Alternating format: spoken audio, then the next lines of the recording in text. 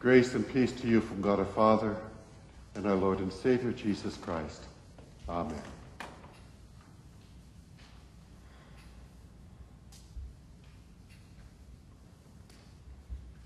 I can't think of a text in Scripture that I love more than this one.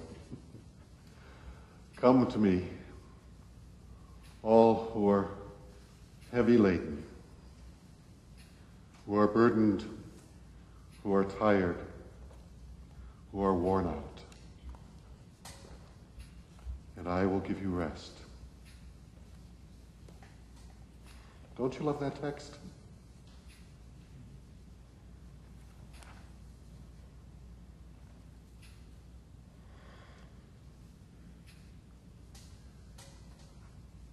It is not only a beautiful text, but it's also one that has been so abused that it's almost pathetic. Oh my.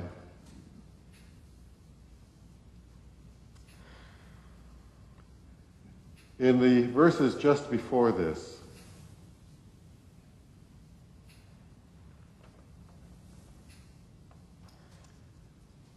Jesus is saying, "But what will I compare this generation?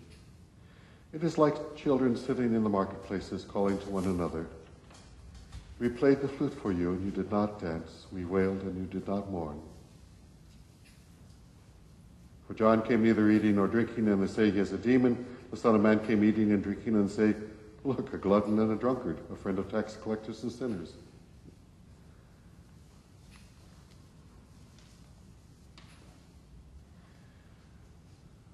This text is set in the context of ministry.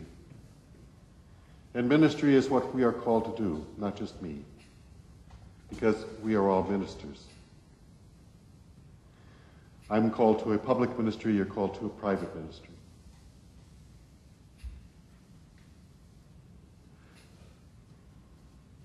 We're called in the midst of a mission field. In fact, we are called in the world's most difficult mission field. Were it not for the Holy Spirit who was given to us in our baptism, we would have no hope of living out our mission.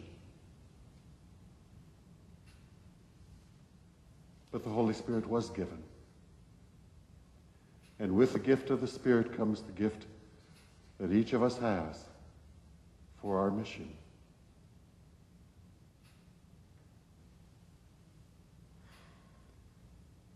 We are to play in the marketplace.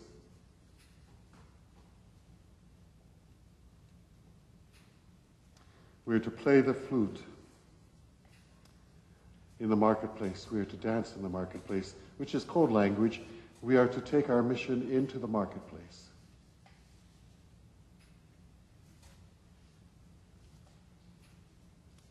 But that's not easy, is it? We find all sorts of reasons not to. With St. Paul, we scratch our heads and wonder, why is it I do what I don't want to do? And don't do what I do want to do? Do.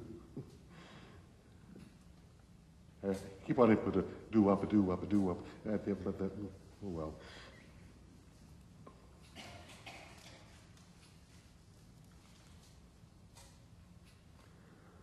Wouldn't you love a congregation that lived out its mission? Do you know how exciting it is to be part of a congregation that lives out its mission?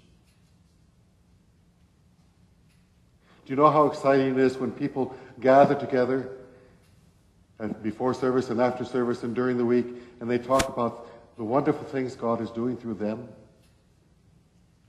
in the marketplace? Playing the flute, dancing the dance. You see, this beautiful text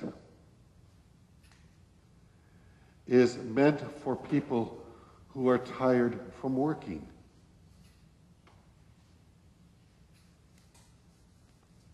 not tired from doing nothing.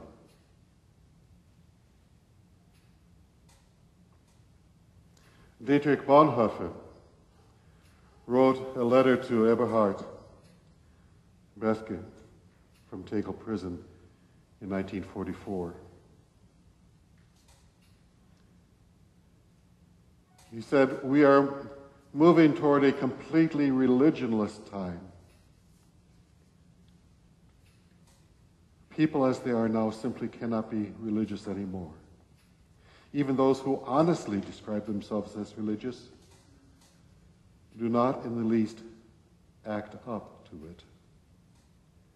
So they presumably mean something quite different by religious." That was 1944.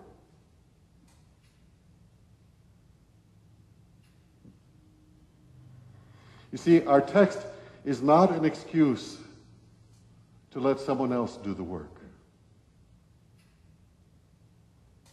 but it is a comfort and a promise for us who do our best to live our mission. You see, when we talk about rest in the context of Scripture, we talk about shalom. And shalom is a time of healing. It's a time when everything is going to be the way it's supposed to be. And we're healed for that time. And the way that everything is supposed to be is when we are all living out our mission.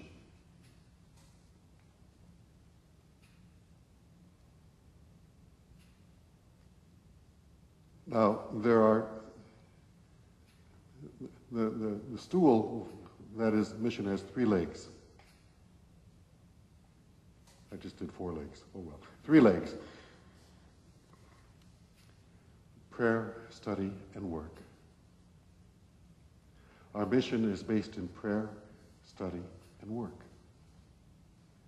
Prayer is our worship, study is our study of God, and work is our mission. Playing the flute and dancing the dance in the marketplace. If our souls are ever uneasy, if we're not quite happy with how our life is going, it's a prayer, study, work problem.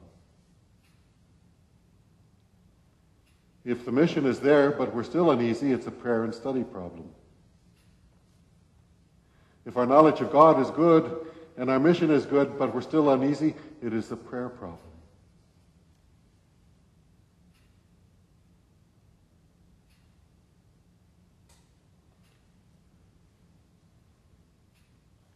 Let me move it from the local to the national.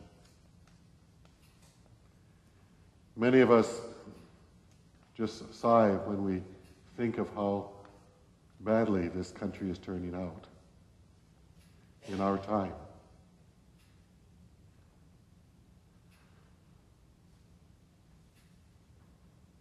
Either we say there's nothing we could have done about it, or we could say we as Christians in this country, or we say we haven't lived out our mission. And now the mission will be even harder.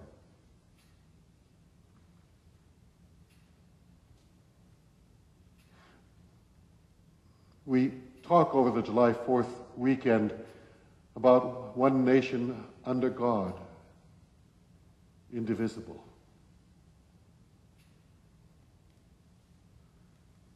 But the question is it under God? Well, yeah, the nation is. The question really is, are we?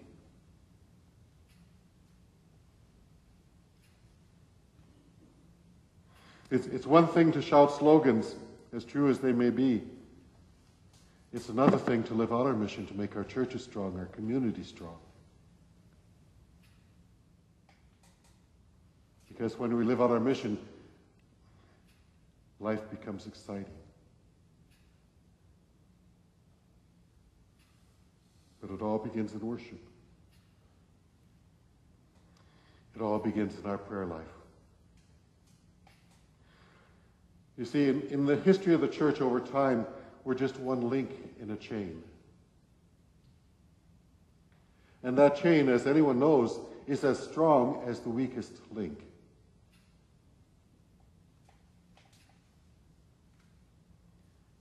If you think back 150 years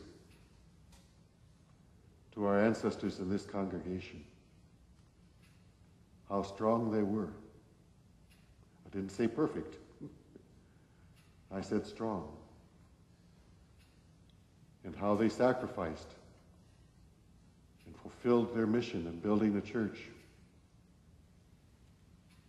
and filling that church.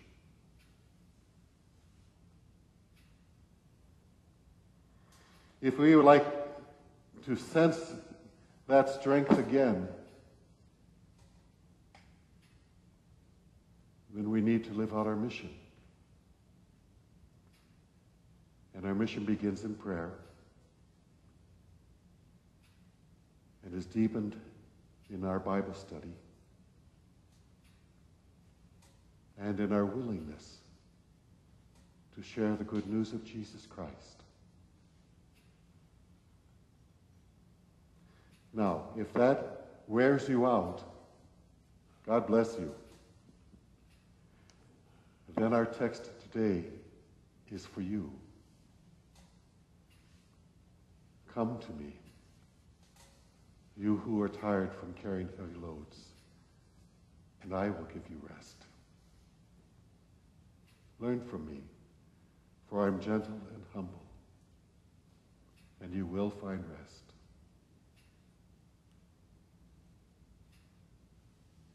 That's what we want to hear.